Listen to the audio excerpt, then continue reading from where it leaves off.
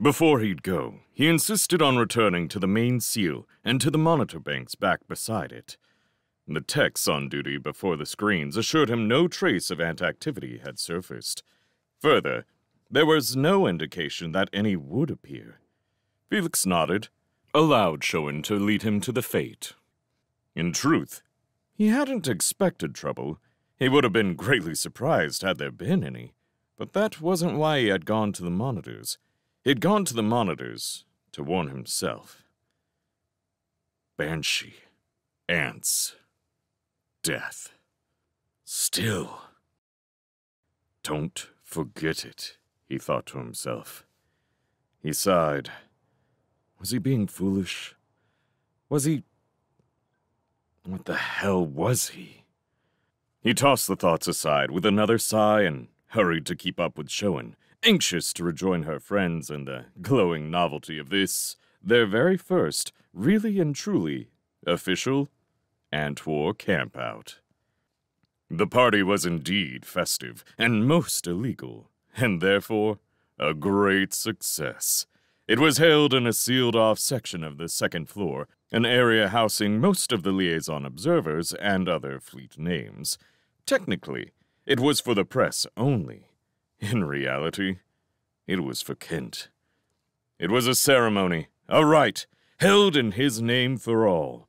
The high point of the evening, Felix soon learned, was to be awarding to Kent of his first battle ribbons. Felix loved the very idea of that. He noticed his own wide grin only when he caught himself laughing out loud at the sight of the forest of brass spread about the room, awaiting the ribbon ceremony. His mysterious recklessness had returned, he noted dimly, but it didn't seem to matter. Not here. Everyone who is anyone is here, he said, straight-faced to Showen, only to find out that she had left him to join a gaggle of the like-minded. He shrugged and walked over to the bar and had a drink. His first since... Since when? Since that last night before. That night before. As he tasted the first sip of beer, the knowledge that he must return to duty in a mere 4 hours, and the horror of the chance he was taking, seemed not only distant and irrelevant, it was macabrely funny. He forgot those thoughts, too. Half an hour later, he was mildly drunk. He didn't care. He was having too much fun enjoying the crowd. The food, too. Beside the bar was a long table covered with decorative knickknacks and, more importantly, many goodies. He had, on the very first sight, officially designated the table as his all-time favorite fleet thing. He had remained within arm's length of it since that moment, sipping and munching and patting his happy tummy. Not that the chow aboard the Terra was bad, because it really wasn't. It was famous, in fact, for being the very best to be had, aboard warships. Felix accepted this oft-repeated accolade without examination, though the image of gourmets making a culinary pilgrimage between warships did not come easily to him. On the other hand, he conceded, it was no sillier a use for faster-than-light than rending exoskeleton. Even Hamad Renault made appearances.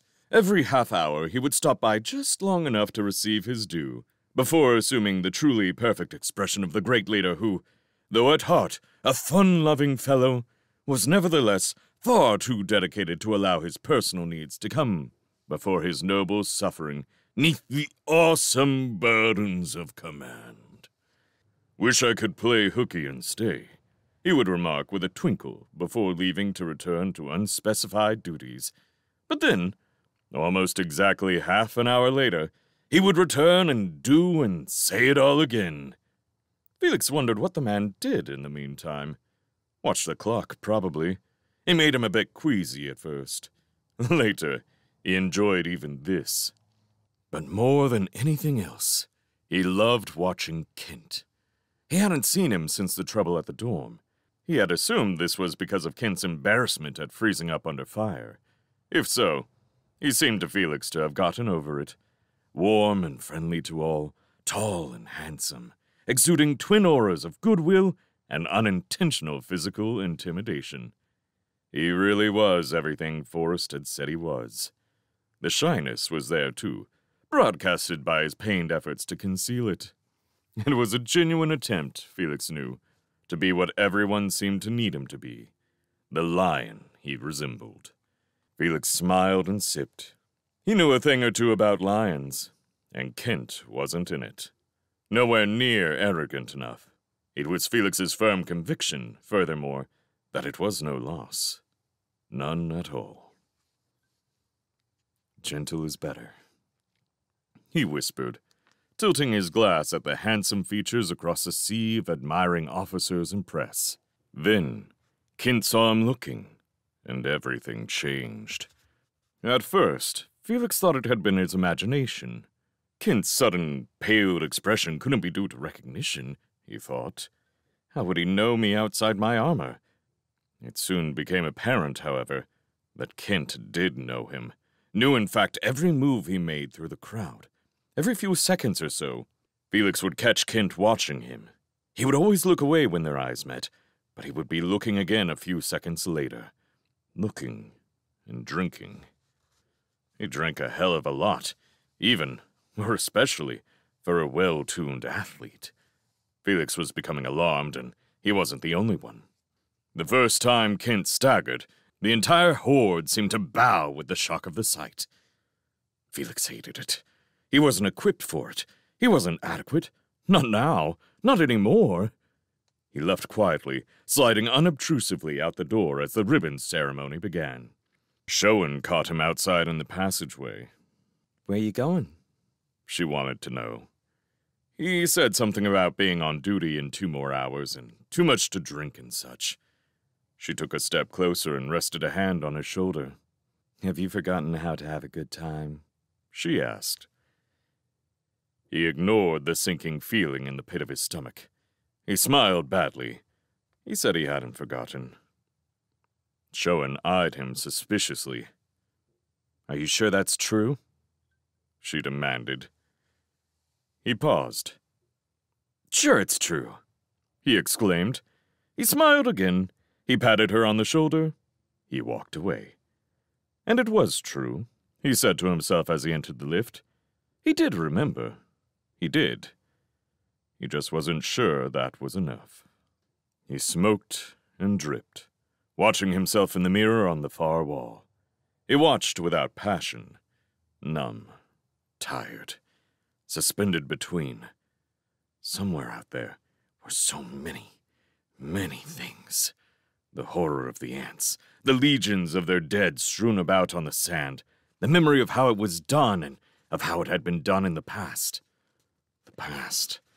That was out there too, hovering between the laughter of the child warriors and their party, and visions of killing ants one by black bleeding one. Kent came in. They stared at one another in the mirror. Finally, Felix indicated a spot on the bench before him, and Kent sat there. He was holding a bottle. He offered it. Felix drank. Then he spoke. He told Kent about Forrest. He told it straight through, without pause, without emotion. His voice echoed hollowly in the empty chamber. Kent began to cry. After a while, Felix did too. But he didn't stop. He finished it. He emptied it out of himself with his voice. Then Kent hit him. No, he thought, as he crashed backwards over the benches to the floor. It couldn't have happened. It wasn't possible. He peered uncomprehendingly upward at Kent, his mind racing desperately for an alternative. There was none. "I know what you think of me," groaned Kent, his voice rasping mercilessly. "You think I killed her because I didn't kill her. Who cares? I loved her too, maybe. Not like maybe, I didn't. You bastard!" he screamed and slammed his foot into Felix's side. "It doesn't mean I'm small!" Felix cried out in pain, sharp, strident, helpless again. He fainted.